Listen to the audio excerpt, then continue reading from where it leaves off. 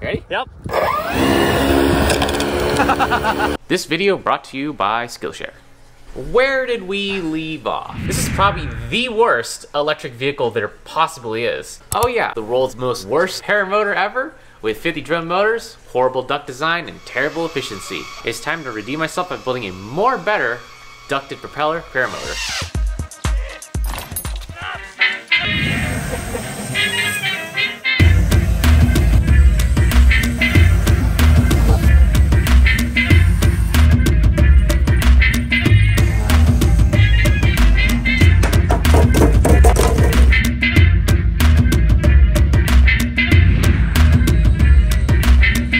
For those of you that saw the first video with the paramotor, I put the cart before the horse and didn't optimize the ducts in the first paramotor, and mainly the interaction between the propeller and the duct was done wrong. Bruh. Giving myself a criteria of using brand new off-the-shelf components designed for higher-end multi-rotors, I got these motors from Sunny Sky, and this is the contraption I came up with. From various research papers I found, the key to using a ducted propeller setup with the maximum amount of efficiency is making the propeller have a real tight clearance towards the wall of the duct, and also taking an oversized propeller, cutting it down so it has blunt edges, and make that fit towards the wall. Basically, the interaction between the airflow and the propeller tips is to reduce the amount of vortices or completely eliminate them in a ducted fan case. So what I found in this ducted fan test was, well, the numbers were actually just about right. I didn't really get quite as much as the university research paper, but they claimed 20% increase in thrust. I got maybe around 15-ish%. I'm very happy with these numbers. Let's build the rest of the paramotor.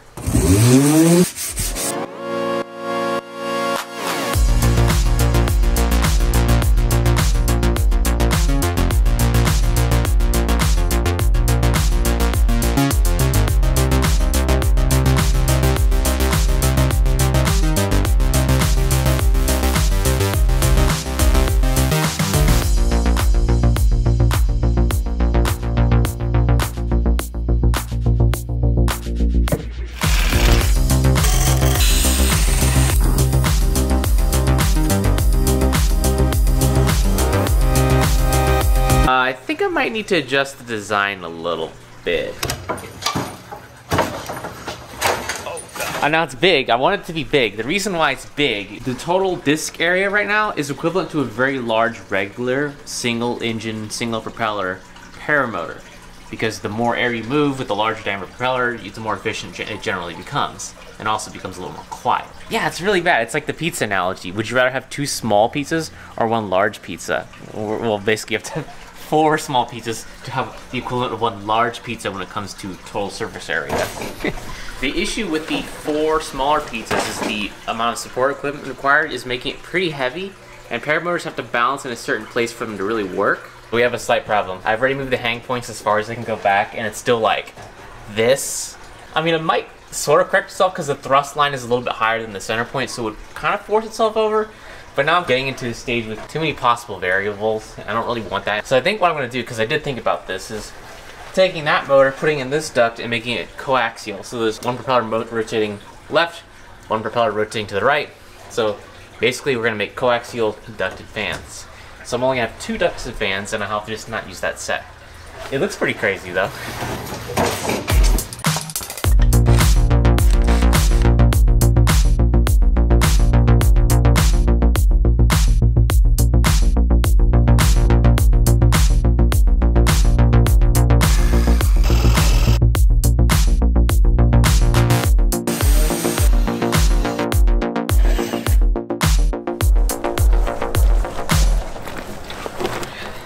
So, now we're just on 2 ducts.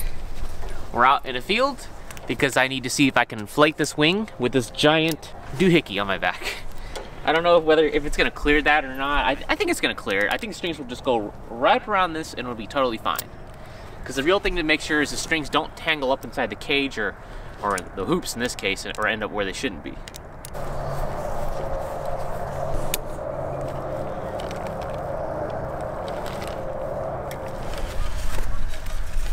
Alright, the hoopty hoops are there. Let's see what happens. Yeah, to get caught in that thing. Okay, I'm just gonna put it down. Okay, so I need to fix that real fast.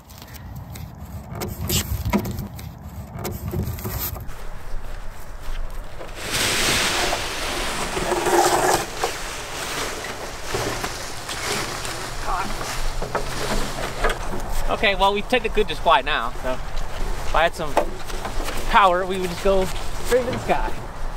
Definitely don't want to let go of these when I actually get the motors running. We need to do a quick power test, then we can go to Florida and try and fly this thing. So I'm going to plug it in now. Oh, where are my safety glasses?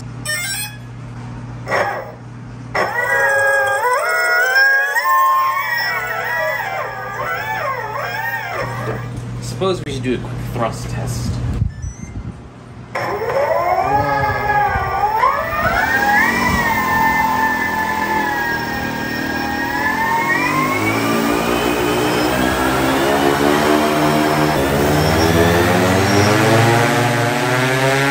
With that test finally out of the way, which wasn't very conclusive, let's head to Florida, where it's a little bit greener and the weather is much warmer.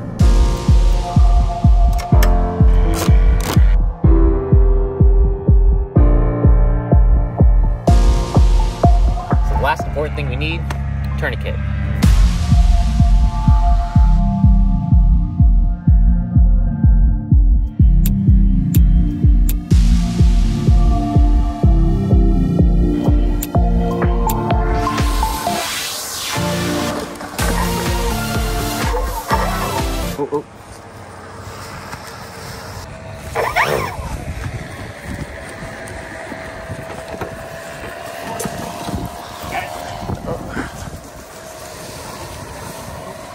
Well, it turns out my original plan of using duct tape to keep the lines out of the side of the hoops isn't gonna work. Luckily I found these pieces of carbon in the trash. Let's tape them on and try to use them as line guides like they do on these paramotor trikes. Alrighty. It's another day, another attempt.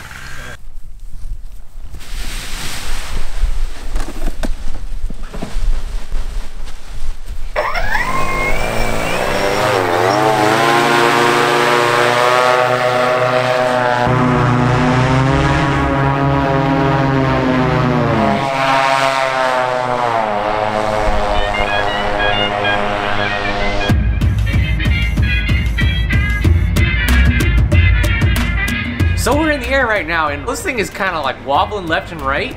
I think it might have been my launch. Well, the nice thing is it's really smooth up here. I mean, it's not vibrating any more than my other electric one, and it's much smoother than my gas unit. Well, we're gonna keep cruising around and buzz my friends. Where's your paramotor? Well, I'm not really wearing ear protection right now, so it's very, very loud and very, very awkward. I forgot to put earplugs in because, you know, I was under the illusion of an electric machine being quieter. But this is clearly not the case with these ducts making all these noise. Other than that, it handles like a regular paramotor. You just have a little more inertia on your back, so you start developing a swing. Now, there is the possible chance of torque twist, which one side's motors completely die, but that's very unlikely, so we don't worry about that. But the battery's going to die, so let's come in and land.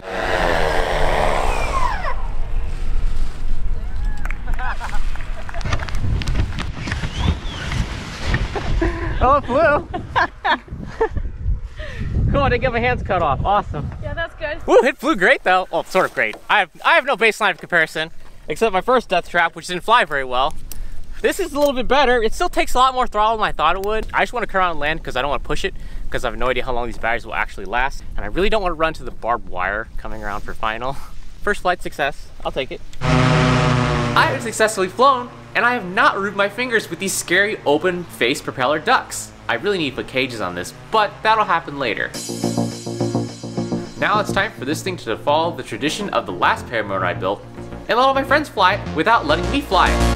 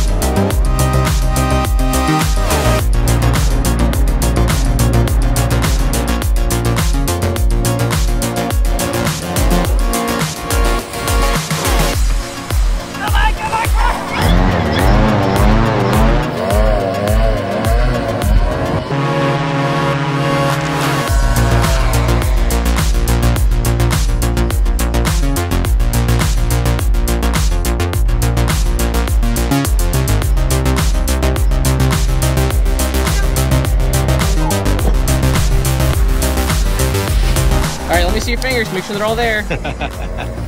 I did it! I did it! I did it! So my friends are having a great time with this thing. I'm watching them fly it all around.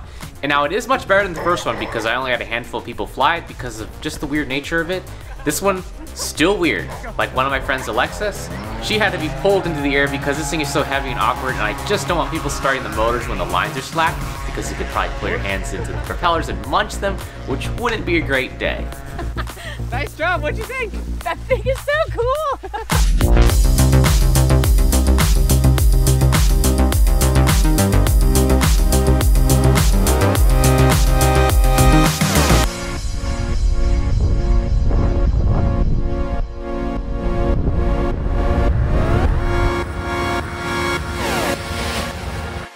For me, learning a new skill set is part of my daily life. I just learned how to paramotor a few months ago with my friends here. Learning to fly paramotors is like any other skill. It takes lots of practice. That's why I'm just happy to say Skillshare is our sponsor for this video, and I need more practice. Learning a new task is usually no easy feat. Besides repetition and practice, having access to high quality instruction and training is a surefire way to get the most out of your time. Skillshare has thousands of courses to choose from. I've seen others showcase how to make YouTube content, how to Photoshop, and how to video edit, but for me, I've went through the Skillshare's catalog and I've looked up how to 3D print, how to design in Fusion 360, and how to train my dog, all of which I use daily on the channel. The best thing about Skillshare is when you're learning your tutorial or a new skill, is that it is an ad-free experience. Nothing is more annoying than when you're knee-deep in learning something new and you have to click skip ad. Skillshare is always updating their library with premium, brand new content, so you never get bored if you want to just learn something outside your skill set, even if you're curious. And the entire catalog of content is available with subtitles in multiple languages. The cool offer I have today is for the first 1,000 people to use the link down below, you will get 1 month's premium access to Skillshare to check out all the content today. So whether you're someone who's a hobbyist or a professional, Skillshare is a great personal investment in you, so check out the link below and get started today. It looks like I sort of redeemed myself because we have a more useful, practical paramotor. Ready? Yep.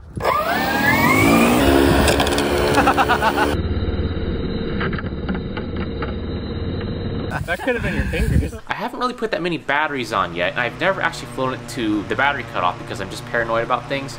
But roughly I can project about a 15-minute flight time right now with these smaller batteries, but they're only like 10 pounds of battery, so it's really not even that bad when you all things considered. I really like the ducks because they look cool and they give it a unique sound. It sounds kind of like a blimp, but they do add a little bit of weight. Each duct is around 2 pounds, which is weight I have to launch and run down the runway with. Another shortfall was that I wanted 4 giant ducts to get clean air to all 4 propellers for more surface area. Unfortunately, we had to go to this coaxial design, and I just stuffed the other motor in the back to get the same amount of thrust. Unfortunately, it doesn't quite work that way, and you do take efficiency losses, mainly because the front propeller is accelerating clean air into the back propeller, which is now doing with this turbulent air that's already accelerated. And my main issue was the rear propeller was the same pitch as the front propeller, which means it's trying to accelerate already accelerated air, so it doesn't really do anything. So by the time we landed and checked the batteries, the rear set of propellers and motors had about 20% more capacity than the front ones. So the front ones would always die before the rear batteries. I now have a more useful paramotor that still needs some design tweaks such as propeller choice, but it's a good start. I ended up leaving that thing down in Florida where my friends attached it to a trike, and apparently they're flying it without me. Some say to this day, it's still cruising the Florida skies. Till the battery dies, or one of them loses a finger. Anyways, that's the end of the video.